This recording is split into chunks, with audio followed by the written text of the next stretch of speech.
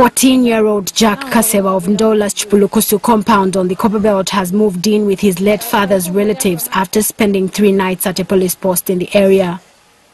Jack has been disowned by his mother, who calls him a possessed, dishonest child. Earlier, his father's relatives were refusing to keep him for fear of embarrassment from his mother's reported insolence.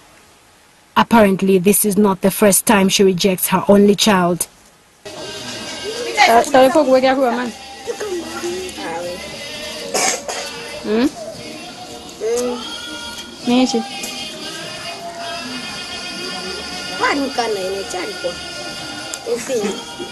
The relatives claim she has several times before packed her son out, but in the habit of insulting any of her late husband's relatives the son runs to.